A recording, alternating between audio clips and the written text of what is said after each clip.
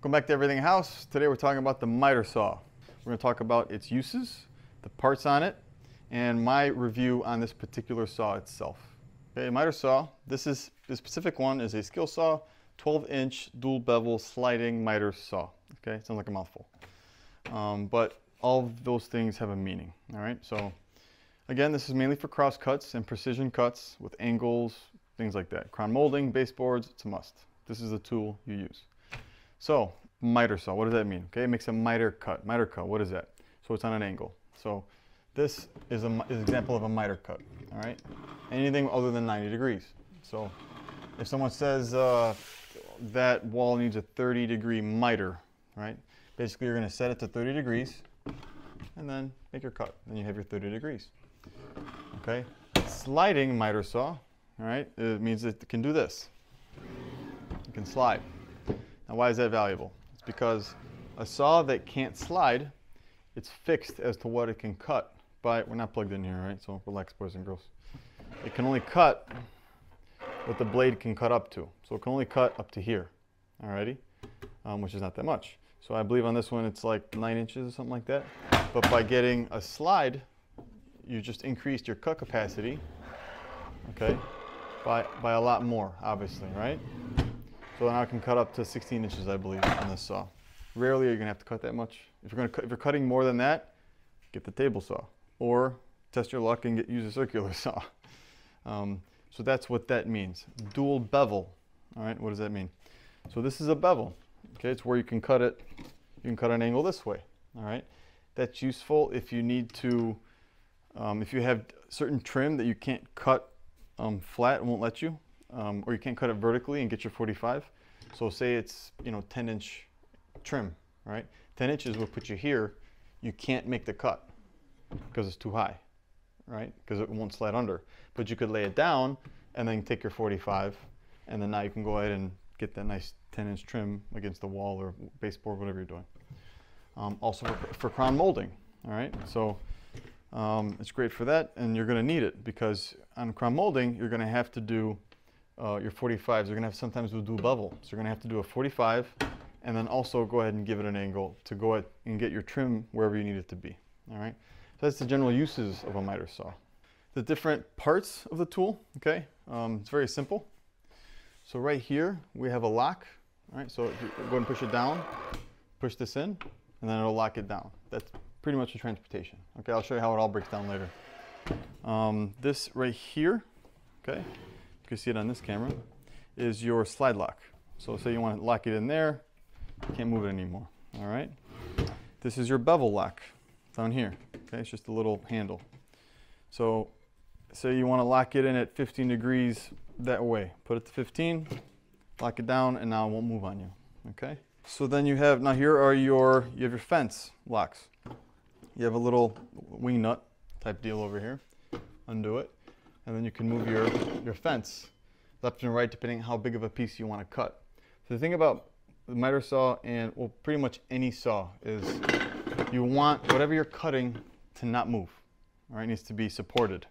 So on a table saw and a miter saw against the fence, it needs to be pushed against the fence. Otherwise, it'll grab the wood and chuck it at the fence, and then it can go splinter a bunch of pieces. Bad things happen.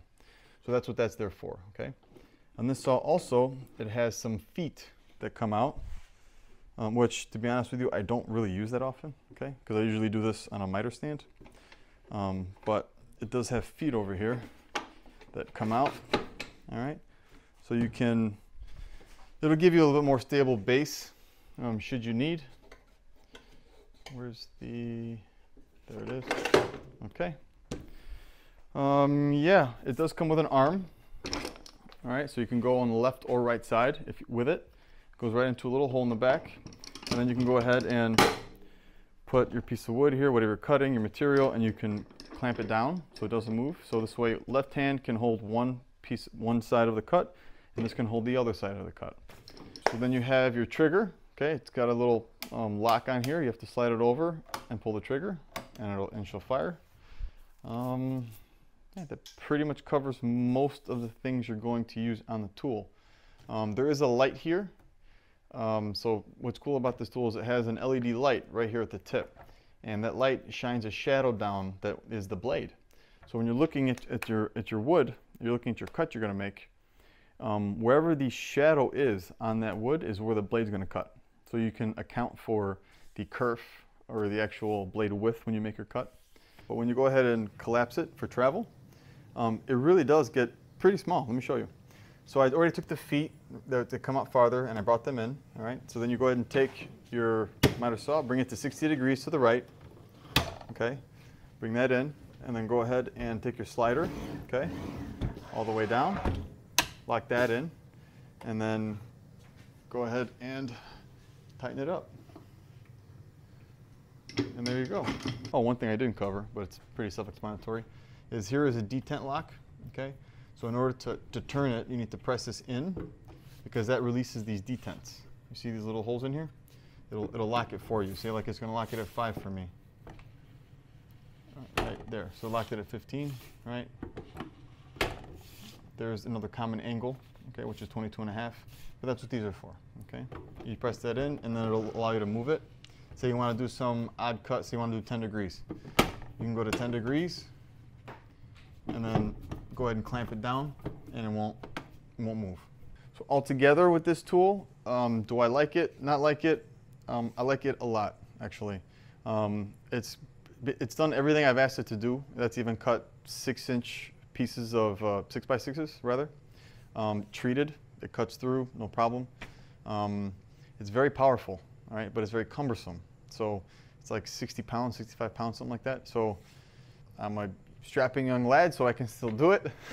But say 20 years from now, no, I'm not going to bring this saw for little trim work. Okay, I'll get something small, light, 30 pounds, and it'll do the job. But I like having more tool than I need usually, because then when you need it, you have it. The sawdust extraction sucks. Don't plan on it saving you any cleanup time. You're going to have all of that. But all the other features and tools really do make up for it. It is worm drive, which is one of the reasons why it was so expensive and I purchased it. Worm drive is a system that turns the blade, and it produces more torque. So that's why it can cut through that 6x6, no problem. She's been good to me. I have no problems. However, one thing really pissed me off, actually. My light, this has a LED light here that shines down, and it casts a shadow of the blade. So you can see exactly where that blade's going to cut when you go ahead and put your material there. My switch stopped working. So I just took tape and taped it so it's always on. So when it's plugged in, the light is on. You just don't turn it off. Other than that, and the fact that it's heavy and big, it's great. So I highly recommend purchasing it. Thank you so much for watching. I hope you did like the video. Please go and like and subscribe if you haven't. And then also put in the comments what saws do you recommend, or if you have any personal experience in this one, that'd be awesome. I like to talk about it. Not a lot of people I've been able to talk to have experience with this saw, so if you do, please reach out. Other than that, thank you for watching the video, and I look forward to seeing you in the next.